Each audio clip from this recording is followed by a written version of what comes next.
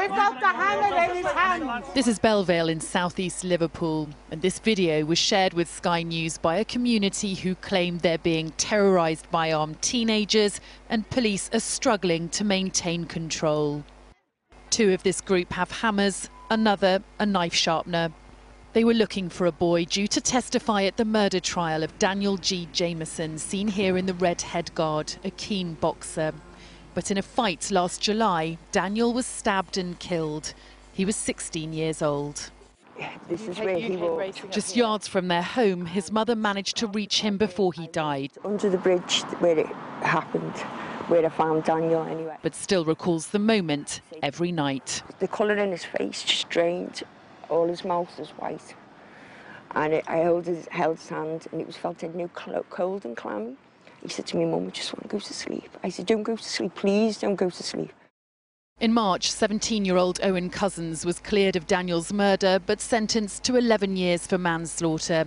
But Mandy feels the conviction of her son's killer has done little to calm tension in this community. She even felt targeted on the day of Daniel's funeral. As we left, the cars pulled away. A few of them were at the top of the road waving like this, big smile on the faces going. And next thing we had motorbikes and they were threatening all of Daniel's friends that were at the funeral, saying, "You're next, you're next." And then when I came out, I got this, they're going to me, "You're getting it next as well." Did Daniel carry a knife? Daniel got caught with a knife in September 2017, and I don't condone that. Daniel felt that scared that he couldn't go anywhere without fear of being jumped or stabbed all the time. You've got to give kids things to do, so they're all killing each other. Knife crime has hit a record high across the country. Here, Merseyside has seen the second highest rise, up 49% in the last year. Falling police numbers might be partly to blame, as well as gang disputes and teenagers wanting to feel protected.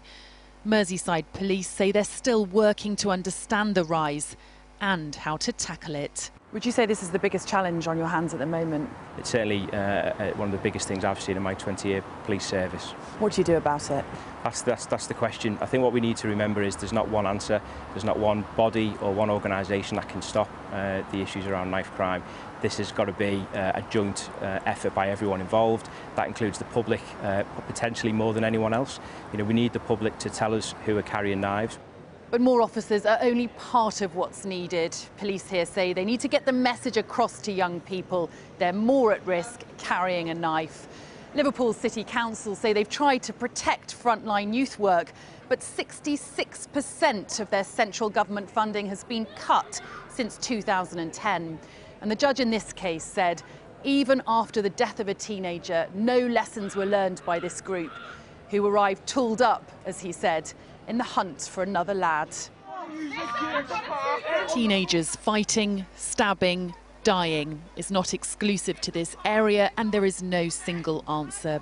But this video gives an ugly insight into the problems politicians and police are trying to solve.